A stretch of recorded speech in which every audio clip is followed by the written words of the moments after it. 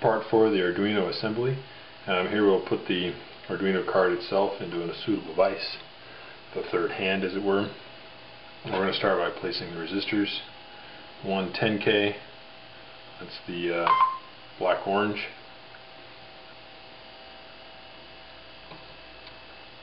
The three 330s, those are the orange-browns, having the legs pre-bent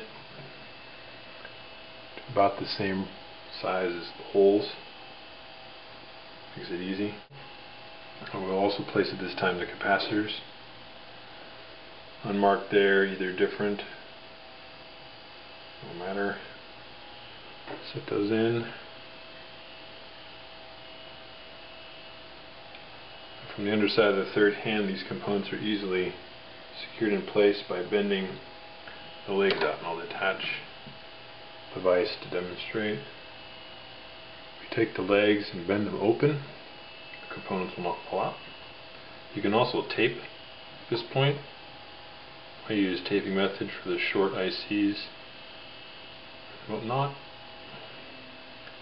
At this stage, those are good. And voila! Part 5 of Arduino assembly will be the soldering of the passive components, the resistors and capacitors. Solder gun will condition the tip a little bit, i.e. melt some solder on there, get a nice glowing tip, and we'll clean it. Preferably not against water. Water is a little hard on the end of the tips. And now soldering, basic principle. Get a low angle with the iron, count to 5, apply solder to the iron leg interface, hold it there, extract, nice little glob, go to the end, and repeat. Oops, that was a little too quick. Want to count to 3 or 4 maybe before we apply solder. Solder should wick on really well, i.e. you shouldn't have to push your solder or force it in. The final step of this process is going to be clipping those legs off. To do that, prevent any shorting on any other components, we'll simply take our end snip here, finger over it, keep it from flying into your eyes, and clip. And clip. Clipping as flush to the board as possible is ideal. Okay, step 6 is soldering of the LEDs and switches. Every LED has a flat side, that's the negative side, that will be pointed towards ground. The lithograph on the board itself shows flat sides, so we'll line those up. Insert, flat side, line flat sides, there we go. Soldering of the 3 header pins is a little tricky. They're separate, they like to fall out easy. For this one though, we'll lay the board at an angle that keeps the pins from falling out. Solder from the underside, which makes it kind of tricky. Okay, now, take the pliers. Keep the pin, straighten the line, let it go. Keep the pin, straighten the header, and let it go. And repeat.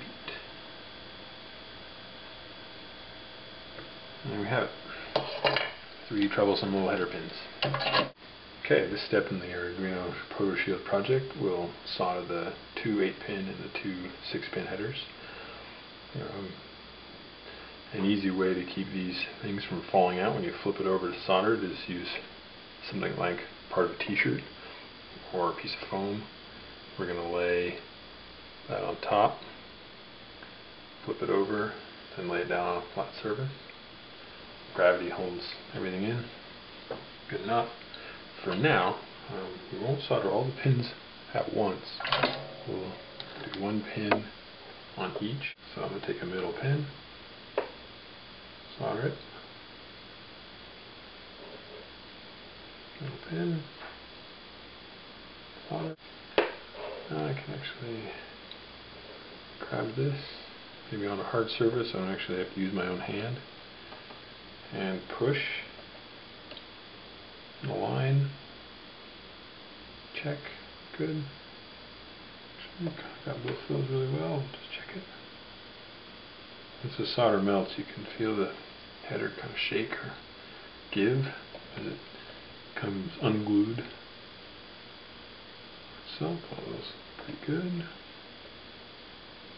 Alright, okay, here we are soldering the rest of the male header pins.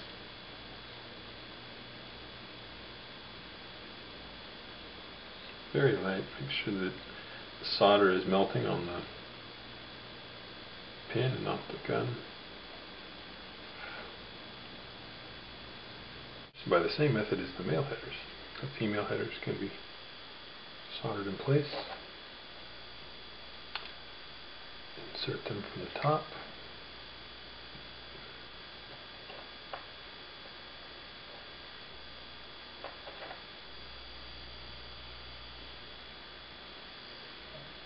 Lay down the cloth. Gently flip it over.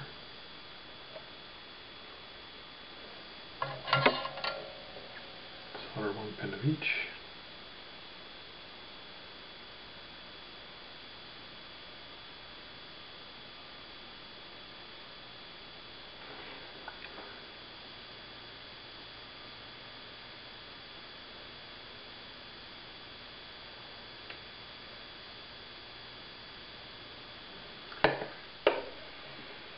Remove from cloth. Hard surface. I'm going to use my fingers in this case. So it's the easiest. The pin. Push it and align it flat and straight. Repeat for the others. In this step we're going to solder the 3-pin female header, the modified 4-pin. Now the orientation is important here. We're taking the surface with the SparkFun.com logo on it, and from the underside we're attaching the 4-pin. Now the blank pin goes towards the SparkFun.com label,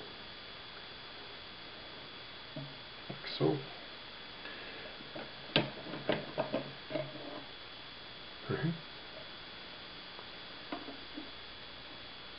Blank pin towards SparkFun label.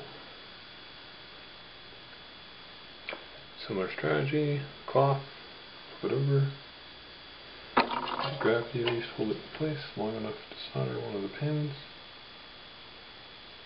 Solder one of the pins, heat it up, align it manually, check it, line it up, be happy with it. Flip it back upside down, and solder away.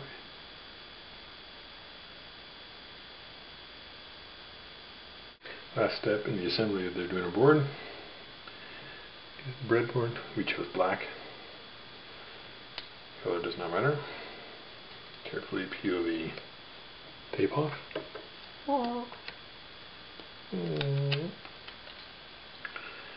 And choose your location. We oriented it inside the screen printed square as best as possible. Line it up. One shot at this, and down it goes.